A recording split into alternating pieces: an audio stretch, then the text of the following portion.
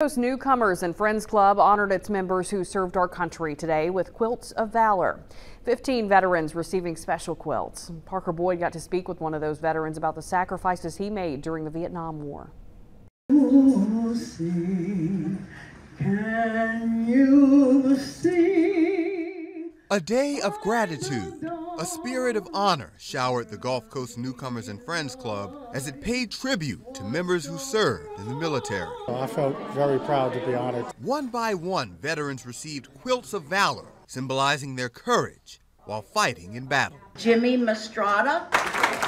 James Mastrada getting his quilt for his service in the Vietnam War. There's so many veterans out there that people forgot about. Mastrada served in the Navy from 1967 to 1968. As he looks at the quilt the Gulf Coast Newcomers made for him, he recalls the trials and tribulations he faced in war. They called us baby killers. They said we should have not been in a war. Mastrada says he also remembers how he and others were disrespected after returning home. Made us feel awful.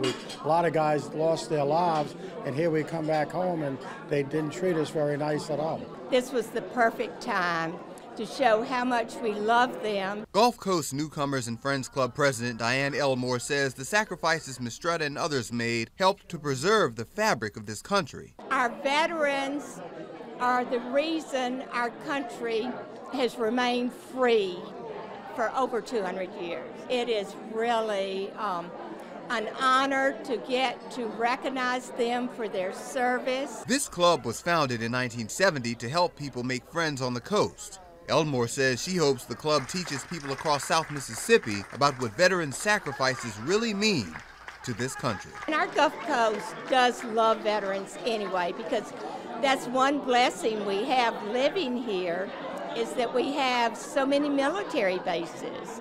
So I think we have a mindset of recognizing our military. Mastrada says he's grateful, but he doesn't think he deserves all the honor. The ones who never came home, that's the ones that they need to honor.